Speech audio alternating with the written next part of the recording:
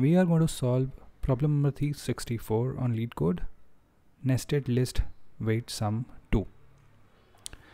So in this problem we are given with a nested list of integers. We call it nested list, and each element is either an integer or a list. Now the problem also states what is a depth and what is maximum weight and what is weight. We need to output for each integer in the nested list the integer multiplied by its weight. So let's understand the question in detail. So as stated earlier, we are given with a nested list, and this may contain an integer or another nested list. So let us see with an example. See, this is a nested list. It may have an integer value here, or it may contain a list. So this is a list, this is a list, and this is an integer. Now this list is also a nested list, which means this list then will contain either an integer or a list. Then this list may contain either an integer or another list. So so that is about the list. Then the question also tells us about what is depth and what is weight. So depth is number of lists that an integer is inside of. Let us see. So see, this is one list and this integer is inside of this list, only one list, which means the depth of this integer is going to be 1. Similarly, if we are talking about the list in green, then these two numbers are inside of a list which is inside of another list. So the depth of this is going to be 3. Depth of this one, 1. Depth of this one is going to be 2. Depth of this one is going to be 3. And if you see this one, the depth is going to be 4. Let's talk about weight.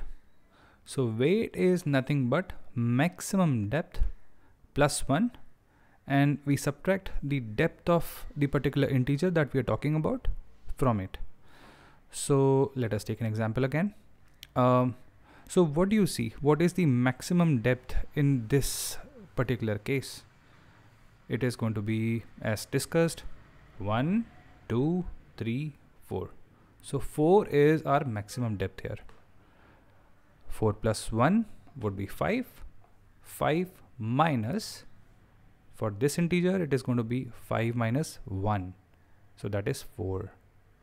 For this, 5 minus 2. That is going to be 3. And similarly, for this one, the integer with maximum depth, the weight of this integer is going to be 5 minus 4. That is 1. So if you could notice this, the structure looks pretty similar to a tree. Can we actually visualize it like a tree? Yes, we can. So consider every list as a node, and you could consider the value of that node as 0. Let us see. So I'll take it as 0 in the beginning, and then we have 1, 2, and 3. These 3 nodes. So 0 will have 3 nodes. This one is also a list, so I'll call it 0 again. This is 4, 4, and then another list, so I'll call it 0. All right. In fact, let me color code it so it is clearer for you. So this is going to be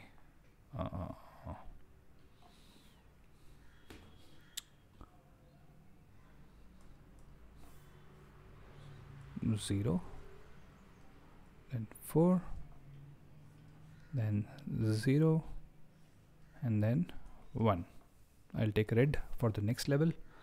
So this has 2 and 3. 4 has got no children. Then this one has 1 and 2 children. So 4 will be 0 will be 1 and another 0 for this list, and then 1 has no children. Let's go to next level, that is color coded in green. So we are talking about this node, 3, 2, and then 0 again, and then finally it has just one node, that is 5. Talking about depth of these, let us see. So this is depth 1, this is depth 2, this is depth 3, and this is depth 4. 4 happens to be our maximum depth, so I'll call it max depth. Okay, what about weight? So remember the definition, maximum depth plus 1 minus depth of an integer. Maximum depth is 4, so 4 plus 1 is going to be 5, and 5 minus depth of an integer. So for this it is going to be weight, let's say in green. So for this it is going to be 5 minus 1, 4 weight, 4, and then 3, and then for this 2, and then for this 1. Now what is the question asking us to output? It is going to be sum of weight of each integer multiplied by the integer itself. Weight of each integer. So this weight multiplied by the integer itself, and then we plus all of them. So this is one way of visualizing it. Let me put it in a table as well, just for a clear understanding, right? So this is going to be depth. Let's start with the first level itself. So depth is going to be 1, 4, and 1. Then let's take the next level. So depth is going to be 2, and then we have 2 here, 3, 1. Let's take next level. This is going to be depth 3, 3, and 2. And then finally depth 4, and we have 5 here. And as you can see, 4 is going to be our max depth. Cool. Now talking about weights. Weight is the opposite of depth, as you can see. So weight for this is 4, 3, 2, and 1. Let's also see how to output it, right? So one way of doing it would be you can multiply 4 by 4, and then 1 with 4, and then add them. So it is going to be 4 multiplied by 4, 16, and then 4 multiplied by 1, 4. So 16 plus 4 is going to be 20. So 20 is going to be the sum for these two integers. So one way of doing it is this: you iteratively add it for each depth level, and then finally output it. There is another way which is more intuitive that we are going to try here. Let us see.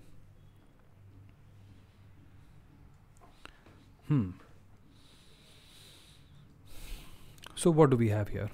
4 and 1. So we'll write it as 4 plus just a second. Yeah. So we have 4 plus 1 here. So we'll add all the integers of that level and write the output here. So it is going to be 4, 1 plus 4, 4 plus 1. Then let's go to the next level, that is this one. 2 plus 3 plus 1. 2 plus 3 plus 1. Now in addition to this, I'll also write the number which is written on top of this one. Okay, So let's do plus 1 plus 4. What about this level? Okay, let's go. So this is going to be 3 plus 2, and then we take it from there. I can actually copy and paste it as well, I guess.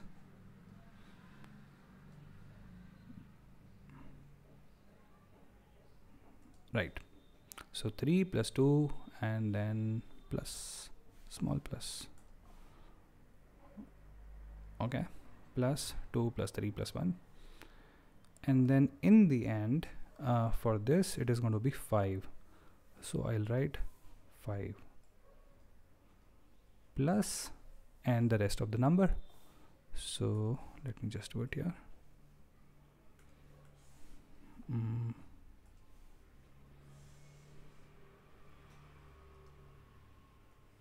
And there you go.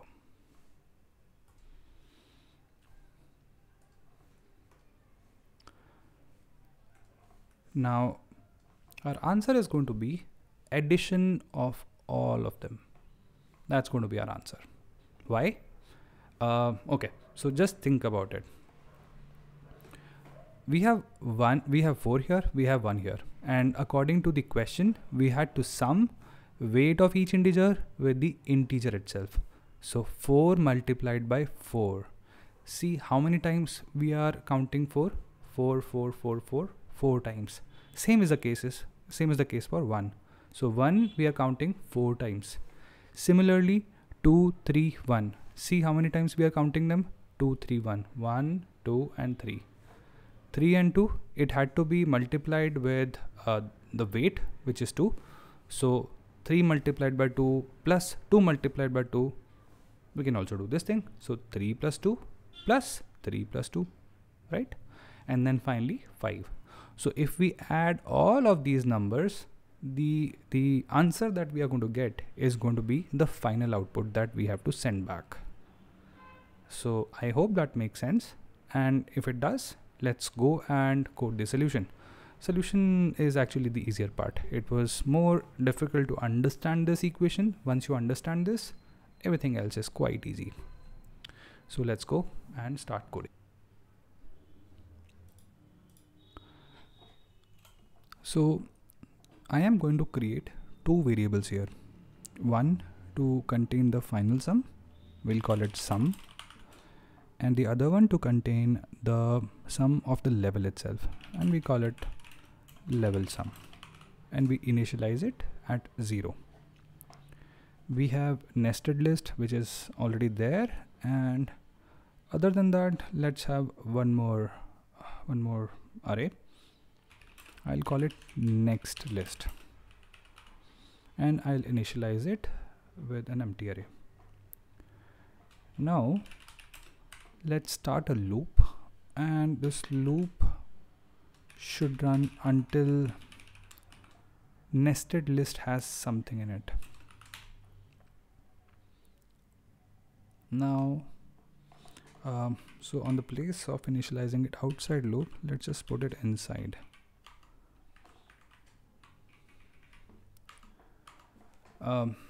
Now we are going to loop over all the items of nested list.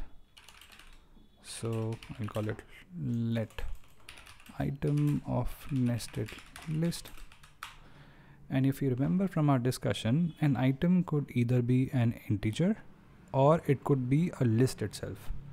If it is an integer, we should add it to our level sum. So if item is integer, is a method which is defined here.